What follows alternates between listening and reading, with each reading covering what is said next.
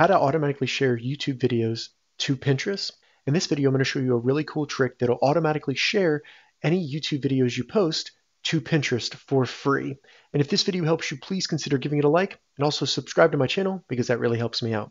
So some prerequisites to being able to do this. First, you need to have a Pinterest account. So make sure that you set up a Pinterest account, and you can do it branded if you want to, but you don't have to.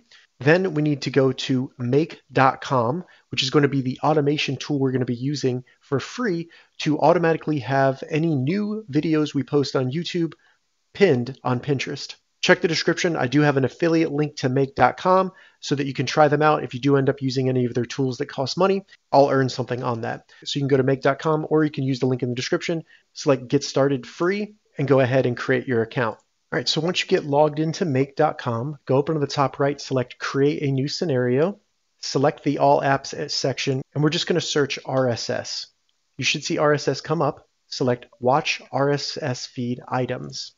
So the way that Make works is we're going to tell it to do something, look for a trigger, and that's going to be a new video posted to YouTube, and it's going to be watching an RSS feed of that YouTube channel.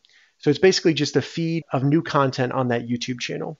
Once there's a new YouTube video on the channel, it'll then take data from that feed and post it to Pinterest. And that'll include the video's title, thumbnail, and then the URL. And that'll all be posted to Pinterest as a pin.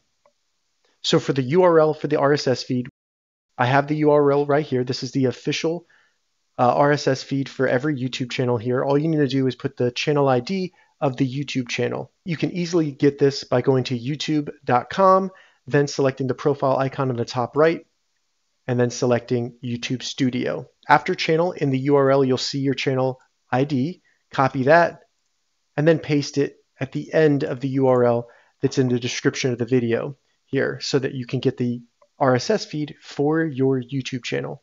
And go ahead and select Save. Now here you can do from now on, but if you wanted to process all of the videos that are currently on there, which I think is worth doing, select All RSS Feed Items and then Save. So now we have the RSS feed, and now we need to add Pinterest. To do that, select the little plus button and then just look up Pinterest. And under here, you want to select Create a Pin. So first we need to connect make.com to our Pinterest account. So select Create a Connection. You can give it a name, but you don't have to. I'm just going to select Save. It'll open up Pinterest in the little window right here, where all you need to do is either log into your Pinterest account or just give it access. So I'll give it access, give it some time to load, and then we'll see some of the information here where we need to enter in what we want from the RSS feed so that it can post it to Pinterest. So under Media Source at the top, the source type, select that and do Image URL. Then select Image URL. So in this list here, for the image URL, we need to go under and find the fields where it says RSS fields and find media::group. Select the dropdown, then find media::thumbnail, select the dropdown there, and then properties, and you just want to drag the URL for that image into the properties. So you should have RSS fields, media::group, media::thumbnail, properties, URL. Now for the board, if you already have a board created, you can select it, but if not, just go back to Pinterest, select your user profile and select Create a Board, give it a name, select Create, and then when we go back here, you select the little refresh button, it'll look for your account and it'll find the board. If you have sections, you can add that. Now the next thing that we need to do is the title. This one's easier, select title, then go up into the RSS feed and drag the title into the section. After that, go down to link, and all we need to do is select the URL directly below author, select URL and drag that in. And now basically you're done. You can add the description of your video if you want to. I have a lot of other stuff in my description that I don't want posted to Pinterest. So really you're kind of good. It's going to post the title of your video with the thumbnail image from your video and link to your video. Go ahead and select Save. And then now we can select this by selecting Run Once. It'll test it and try to run it. You should see a 1 over each of these. We can even select into them and see the information. But if I go back to Pinterest after running it and refresh, you'll see the post that was just made under my board right here, where if I visit it, it opens up the YouTube video. So if it worked for you, then you're good. If not, check the description. I'll have all the different values that you should put into each field.